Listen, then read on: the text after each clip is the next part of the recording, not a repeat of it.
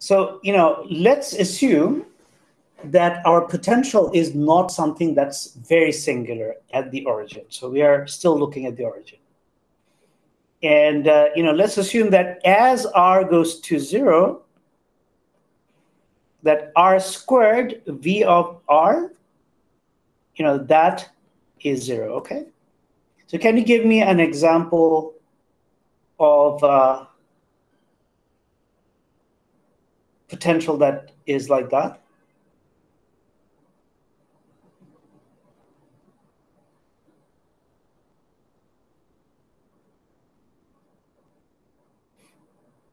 The thing is that it doesn't actually have to be 0. It just has to have the value of a constant, okay? Because we can always add a constant to our Hamiltonian and the physics will be unrelated. So anything, so for example, okay, which potential that we commonly use every day, if you're a physicist, which has this property?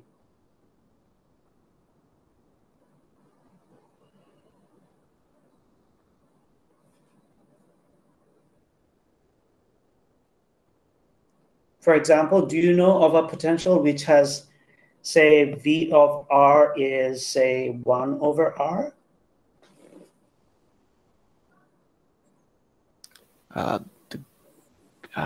Gravitational potential or something of that sort.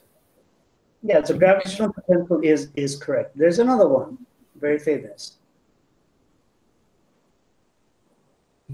Something similar to that. Something to do with charge. Okay, yeah. So anyone else? If you have a potential which is 1 over R, what kind of force law does it lead to?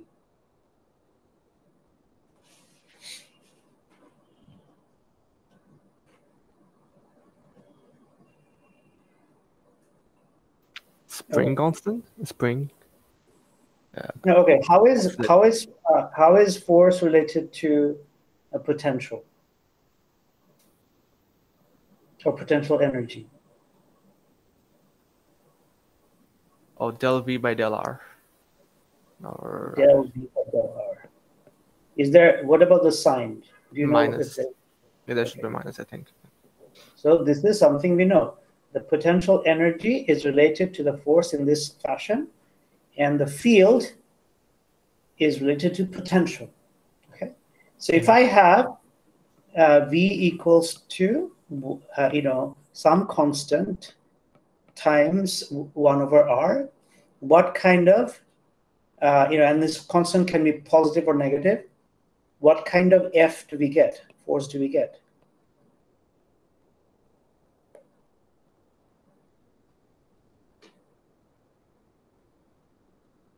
I'm assuming you know how to do differentiation.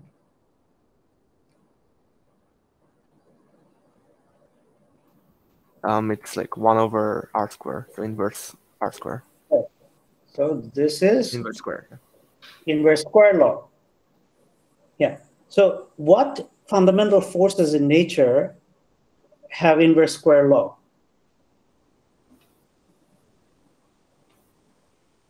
Sujosh said something about gravitation. Somebody else? Moon or electromagnetic force? Not electric. Electric force, sorry. Electrostatic force, right? Yes. Yeah. Okay. So yeah, there are forces which are important forces which have this sort of behavior.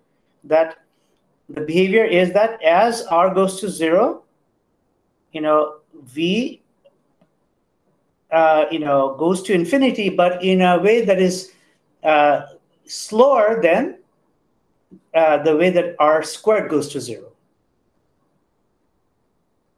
Okay. So this is an important class of potential, right?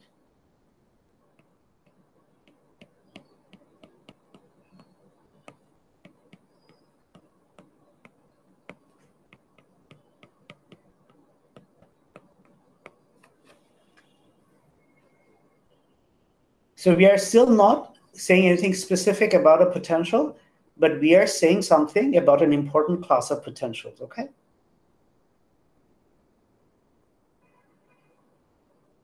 So now if I look at this equation, where was this equation? Here, right? So what I should do is I should multiply this by, say, I can, as r goes to 0, I should be able to ignore this term, right? Is that clear? Why? Not exactly sure why. If you multiply this whole equation by r squared, so we have r squared, of course, but this thing I will see. we cannot get rid of this term because this term is going to be, otherwise we don't get any physics, and this is going to change, right? But in this term, this is going to be multiplied by r squared, so we can ignore this. What about this term? This is a constant, right? So we should be able to ignore this term too, because this will also be, so everything, this is going to be multiplied by r squared, this is going to be multiplied by r squared, this is going to be multiplied by r squared. Okay, so near r equals to 0, our differential equation becomes very simple with this assumption. With this assumption, I can ignore, let me write this, with the above assumption, the v of r squared term goes to 0 as r goes to 0. Also, r squared e goes to 0 as well.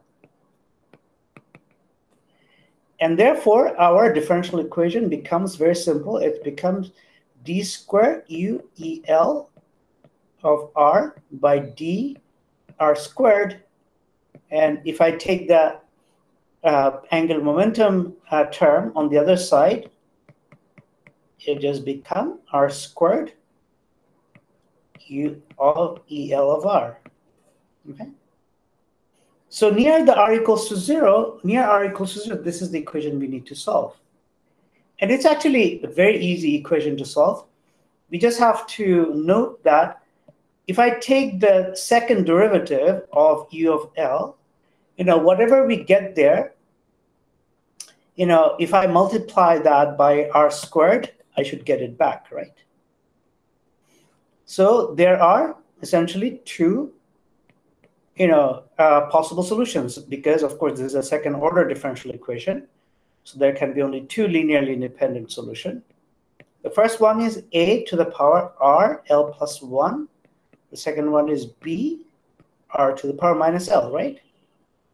Because if you take the derivative of this, you get twice, you get exactly this thing. If you take the derivative, you also get exactly this thing, times this minus 2. And times this minus 2, but then you've got 1 over r squared. So essentially when this thing multiplies, this thing, you do get minus 2, okay? Is it clear why this is a solution to this? Yes, sir. Okay, right. So this is basically the most general solution near r equals to 0.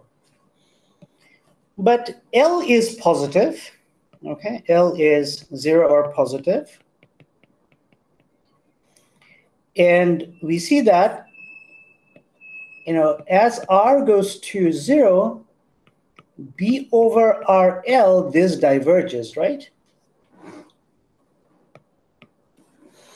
And therefore, we don't expect that to be a physical solution, because, then we will have problems with normalization or wave function.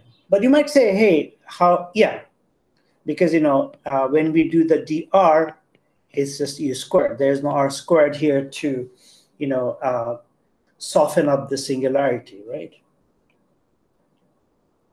So you can get this even more rigorously. What you can say is that, okay, let me look at a small, sphere near the origin. Now this is the full solution, and see how much probability current is leaking out of this small sphere. And as I take R2 in 0, as I take the radius of the sphere R to 0, that should be vanishing for something physical. So essentially, we have to compute J, the probability current, dot R hat. But the probability current, and this is given by H over M, the imaginary part of psi star d by dr of psi. We are only taking the R derivative because of this dot R. Okay, so this is, you should know roughly the expression for the probability current by now. And if I now, look at the relevant part of, psi, then it's going to be H by M R of ELR, d by dr, R of EL of R, right? The angular part, because they don't depend on R, they just go through this derivative, and because, they basically give you some sort of, angle dependent stuff that we are not interested in, okay? Now, if you look at the part of the AR to the power L plus 1 solution, the contribution to the probability current you get is 4 pi R squared times JR, and that just turns out to be L times R to the power 2L plus 1. And this goes to 0 in the limit R goes to 0, because this is a positive power of R. On the other hand, 4 pi R squared, if I look at the BR to the power 1 over RL, then I get something like, this thing, and I'm leaving this as an exercise. It's very easy to show these things, but very instructive. You get some constant, I think L plus 1, and then you get R to the power minus 2L minus 1. And this goes to infinity even for L0 as R goes to 0. Okay, so this means that if I take the second solution, the amount of probability current coming out of the origin is infinite, which is not a physical result. So this means that for quantum mechanics to be valid, we have to set B equals to 0. Okay, so in pure mathematical terms, of course, B non-zero is a solution to the differential equation, but quantum mechanics is not just solving differential equation. Quantum mechanics is solving differential equations with very important boundary conditions. Okay. Okay. Any questions? No, sir. So we say that U of E of L of R has the form of R to the power L plus 1 at the origin. Okay. Of course, this is assuming that our potential satisfies this.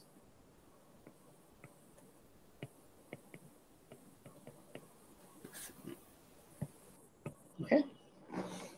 Any questions?